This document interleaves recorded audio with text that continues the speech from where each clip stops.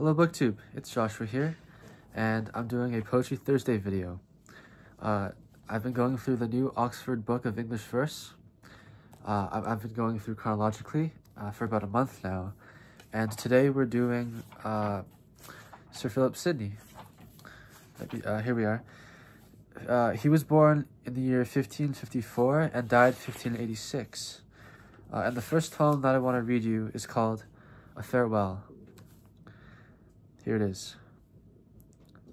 Oft have I mused, but now at length I find why those that die, men say they do depart. Depart, O word so gentle to my mind, weakly did seem to paint death's ugly dart. But now the stars, with their strange course, do bind me one to leave, with whom I leave my heart. I hear a cry of spirits faint and blind, that, parting thus, my chiefest part I part. Part of my life, the loathed part to me, lives to impart my weary clay some breath. But that good part, wherein all comforts be, now dead, doth show departure is a death, yea, worse than death. Death parts both woe and joy. From joy I part, still living in annoy. So that was a farewell, seemingly mourning a loved one. And the next poem is titled Voices at the Window. And this poem is a call and response type poem. It's separated into stanzas of 5 lines, and the first 2 are asking a question or saying some kind of statement, and the last 3 are responding to it. So here it is. Voices at the window. Who is it that this dark night underneath my window plaineth? It is one who from thy sight, being, exiled, disdaineth every other vulgar light. Why, alas, and are you he? Be not yet those fancies changed? Dear, when you find change in me, though from me you be estranged, let my change to ruin be.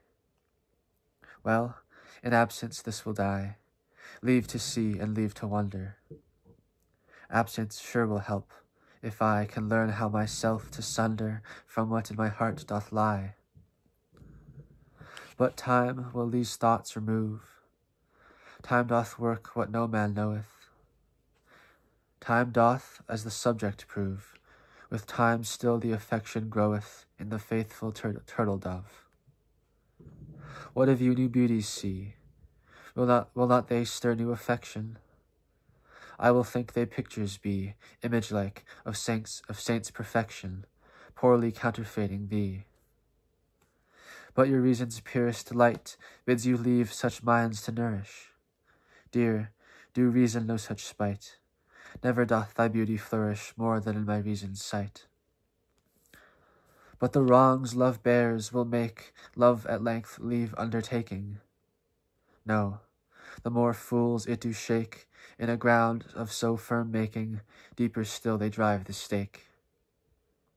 Peace, I think that some give ear, come no more lest I get anger. Bliss, I will my bliss forbear, fearing, sweet, you to endanger, but my soul shall harbour there. Well, begone, I say, lest that Argus's eyes perceive you. Oh, unjustice, fortune's sway, which can make me thus to leave you, and from louts to run away. And I like that poem. I think it's very unique. And the last one that I want to read to you is titled. It's a title in Latin. I'm going to try to read it to you. Splendidus longum veledico nugis. I have no idea if I pronounced that right, but I entered the title into Google Translate, and it came out with, I bid you a splendid long farewell. So I'm not sure if that's accurate or not, but I'll go with that for now. And here's the poem. Leave me, O love, which reachest but to dust, and thou, my mind, aspire to higher things. Grow rich in that which never taketh rust, whatever fades but fading pleasure brings. Draw in thy beams, and humble all thy might to that sweet yoke where lasting freedoms be, which breaks the clouds and opens forth the light that doth both shine and give us sight to see. O take fast hold. Let that light be thy guide in this small course which birth draws out to death, and think how evil becometh him to slide who seeketh heaven and comes of heavenly breath. Then farewell, world, thy uttermost I see. Eternal love, maintain thy life in me. And this poem, I find it to be very ambiguous in its meaning. I don't exactly know what it's talking about, but I like it. But that's probably all for today. I'm keeping the commentary a little bit short just because I haven't really been feeling too good. I don't think I have a cold, but it must just be spring allergies. But I've just been under the weather a bit, so I'm gonna end the video there. I hope you enjoyed the readings, and I hope you guys all have a great day. Goodbye.